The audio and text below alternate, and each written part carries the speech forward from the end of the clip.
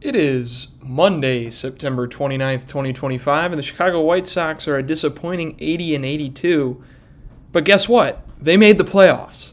The Chicago White Sox in 2025 are the worst team in MLB history to make the playoffs.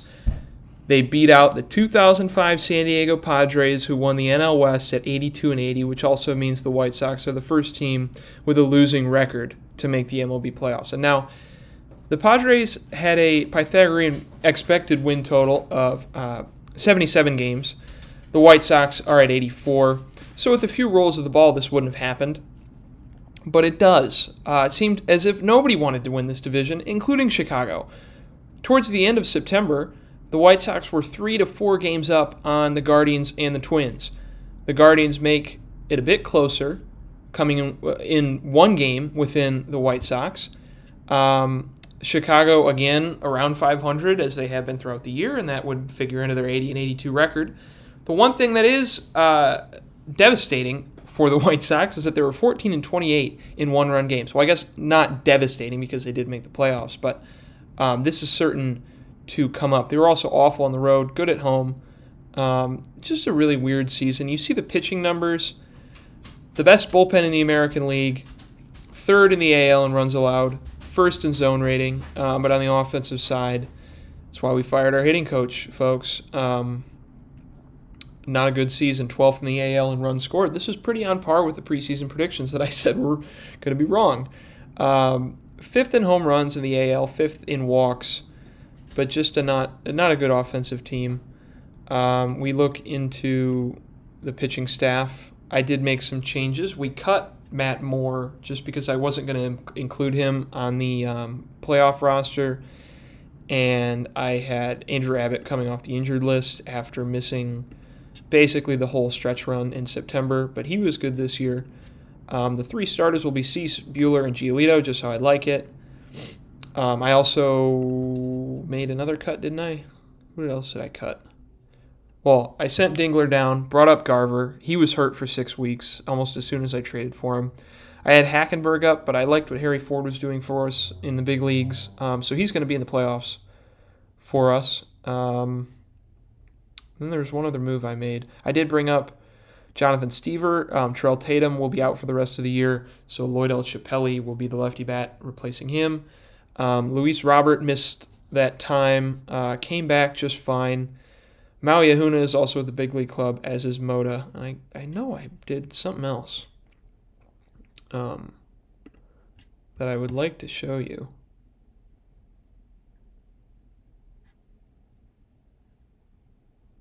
Maybe? Who knows? Anyways, that's what the team's looking like right now.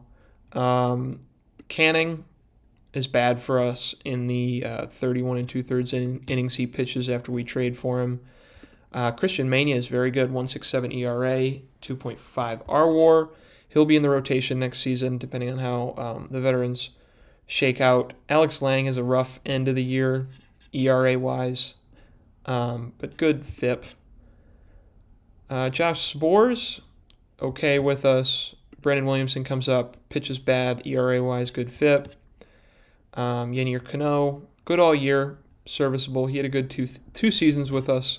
He'll go to arbitration next year. I might bring him back. Alberto Mota will be our closer of the future. He was good for us in 10 1/3 innings, 0.87 ERA. I'm very excited for him. Framber Valdez just requested a trade, or at least to be kicked off the team. No player in real life would decline to be on a playoff team in September. I don't care what your role is. You weren't good enough to be a starter. He evens out with the WAR, but a good RWAR season, 3.47 ERA and 122 innings pitched. He was a long man starter hybrid for us. And then Jonathan Stever comes up and doesn't pitch well. I'm a bit worried about him. He's got great ratings, but he's just struggled at the major league level after being really good in AAA for the past few years. On the lineup side, Luis Robert comes back, plays in 126 games, now is fragile. So we have him for the next 2 years. I'm not going to think about moving his contract unless it gets really bad, but next year would be his last year, and if he struggles, we don't pick up the team option. If he does well, we do. Pretty simple arithmetic with him. Oscar Colas finishes the season hot and in left field, plays good defense. Really good bounce back year for Colas after struggling last season. He heated up June, July, August, September. Really good bat. He'll continue to be, hopefully, for us. Ryan McMahon, 2.8 WAR. Not as good with the glove this year as he was last year, but still at only like $8 million we're paying him. A 3 WAR season from our third baseman is good, as well as his 23 homer pop from McMahon. Crochet in that trade was awful for the Rockies, so I'd consider it a win. Also, I want to check in. We traded Eloy for Framber, and Eloy did this in the last year of his deal, certain to decline that team option. Negative 1.9 WAR for Eloy Jimenez in his one season in Queens. Another good move we made, not keeping him around. Benny Montgomery has to play a little bit of center field towards the end of the year. He was passable there. Good enough with the bat. I'd like to see the strikeout rate go down, but 17 homers in his rookie season, 434 plate appearances. I certainly didn't expect him to play that much this season, but he does. And at age 23, he's our right fielder of the future. Colas also hits 26 bombs.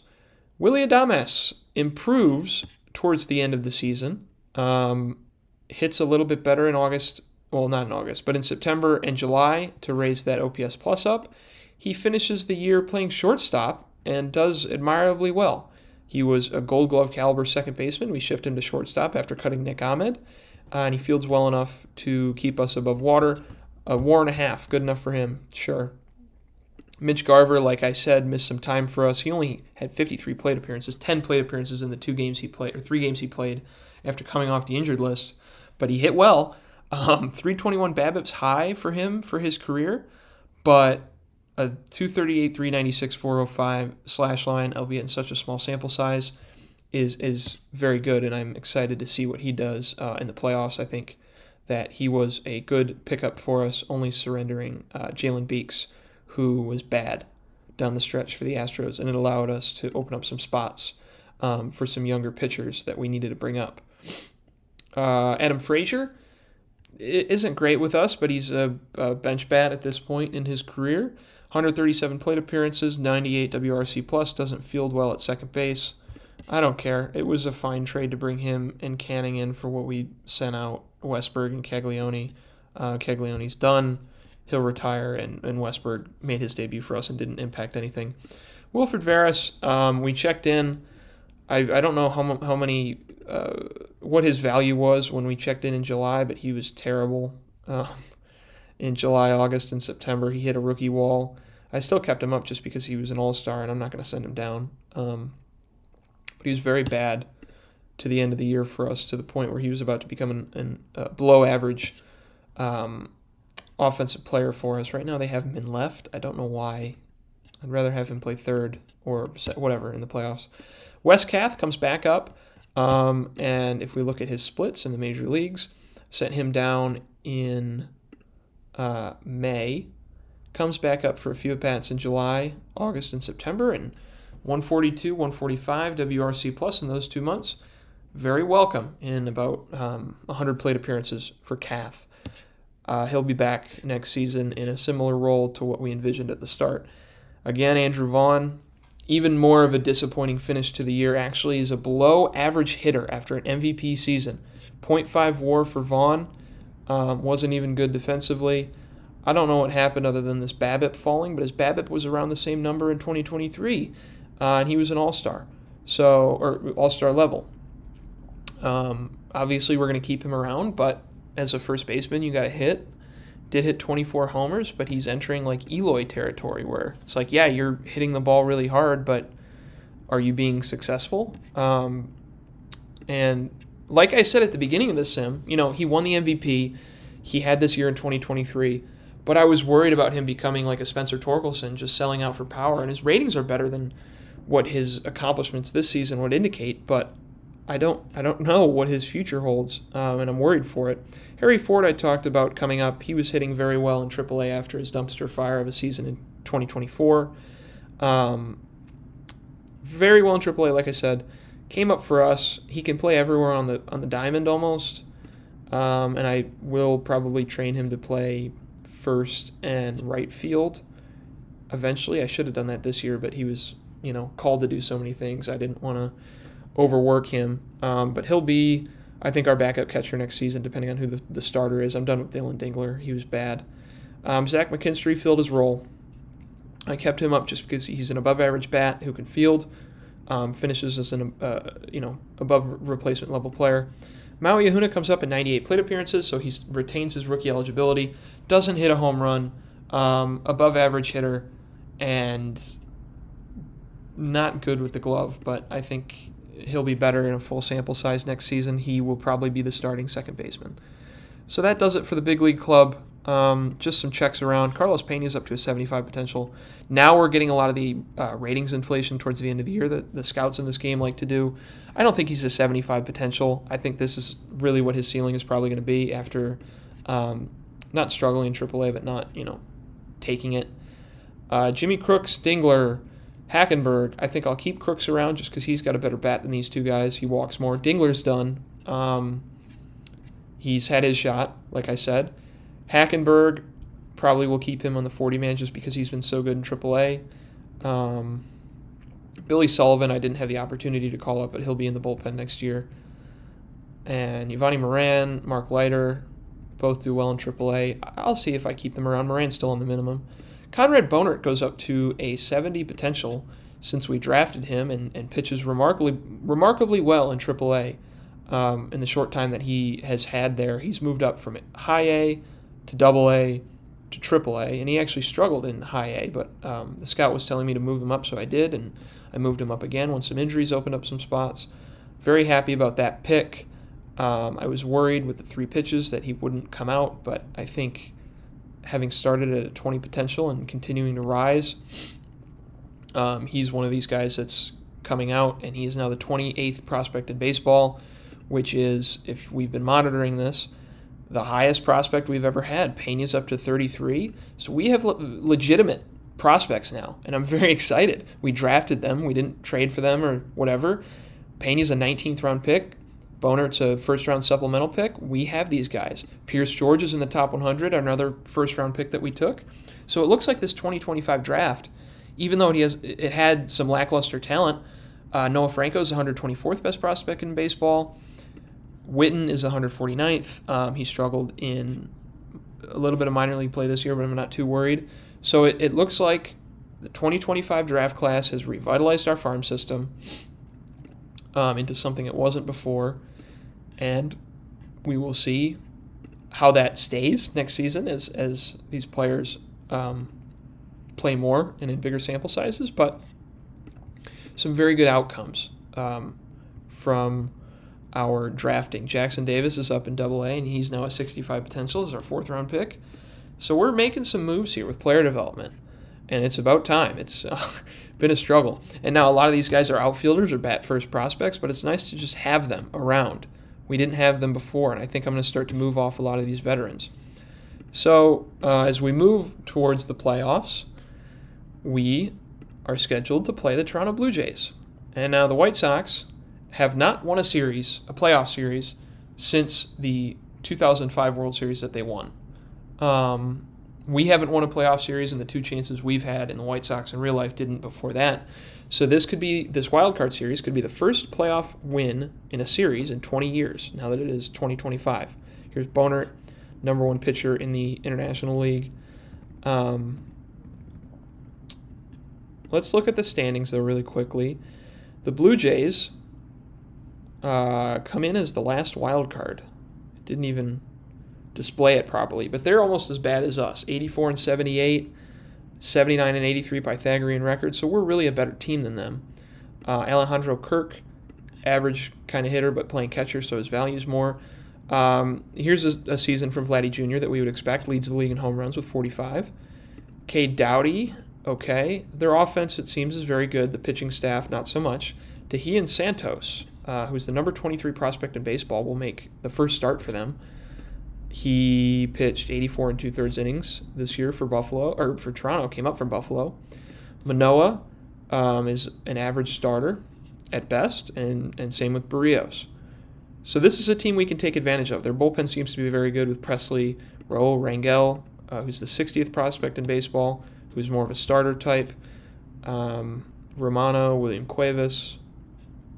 So this is a team that's interesting. They they signed Trevor Rogers, who was, it seems, released by the Rangers after not having a good year with them. Leads the major leagues in wins, though, with a 4.67 ERA. That's crazy. But that's who we have to face off against. Do they have anyone hurt? Tiedemann's hurt. He'd be their number one starter. So we can take advantage of this team, I think. Bichette's been out all year. He hasn't played. Santiago Espinal. Ian Happ is out. That's a bonus for us. He's been having some good years. Not as good this year as he was last, but he's still a player that can compete. So I'm liking our chances here in this wild card series. And as we look around the rest of the league, Elly De La Cruz misses out on the first NL Triple Crown since 1937 by 3 batting average points. He leads with 55 homers, 130 RBI, 314 average, 9.1 WAR. He'll walk away with the MVP, but not the Triple Crown. Colt Keith, who is turning out to have a very good career in this simulation, beating him out along with Zach Veen, who in his rookie season steals that away from De La Cruz playing in Coors Field.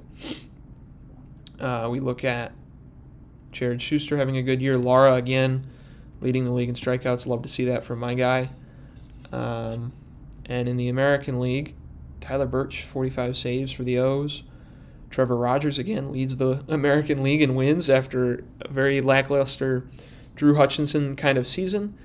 Actually, let me see. I want to see that Drew Hutchinson stat line that Foolish Baseball made a video about it. Or is it Hutchison? Because he won like 17 games one year. Oh, he's still playing. He won 13 games, didn't lead the league, but he's still at a 5.58 ERA, and that's what pitcher wins are indicative of. Absolutely nothing. Not absolutely nothing, but you get what I'm saying. Wilfredo Antunez won the home run derby for the Guardians. He hit 43 homers this season in his rookie year. So some good rookies coming through. Julio Rodriguez, 10.2 WAR, leading in triple slash, leading in RBI. He almost won the Triple Crown, too. If he hit one more home run, he would have tied with Vladdy Jr. So the young talent in this league is very good, but the AL, man, stinks. Only one team wins 90 games, the Orioles, after losing in the World Series last year. They're the favorites, it seems, to win it this year, at least win the American League pennant again. Mariners win the division at 89 games, 88, 86, 84. The Braves on the NL side are the only 100-win team in Major League Baseball, which harkens back to the days of old when 100-win seasons weren't as common as they are these days, with how many teams choose to tank. But maybe with this expanded wildcard slot, more teams are going for it, so I'm happy to see that. Anyways, I'll check back in with you guys. The video will be over if we lose this playoff series, so spoiler alert if the YouTube video is about to end. If not, I'll be back with the next series.